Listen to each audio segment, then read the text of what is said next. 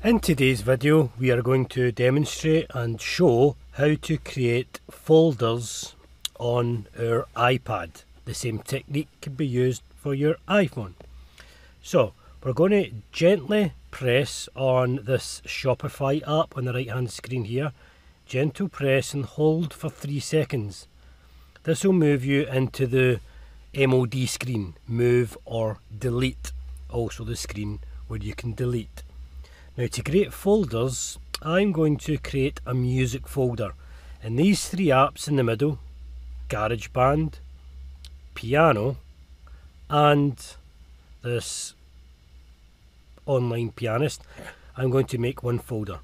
So I'm going to click on Piano, I'm going to drag it over GarageBand and hold it, and you can see it creates a folder. Automatically it creates that folder named Music. Now to come out of here, I'm just going to click outside this box that you see, and I'm still in the MOD, move or delete. I'm going to click on this one and hold him over, and to come out of the MOD phase I'm going to press the home button, and there's your folder. Now to rename your folder, you would just click and hold on it, open it and rename. Press home and that's you.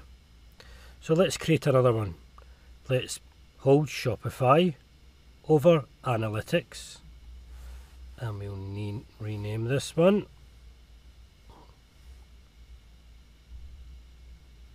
I'm just going to gently press on it, hold down. I'm going to click on Business.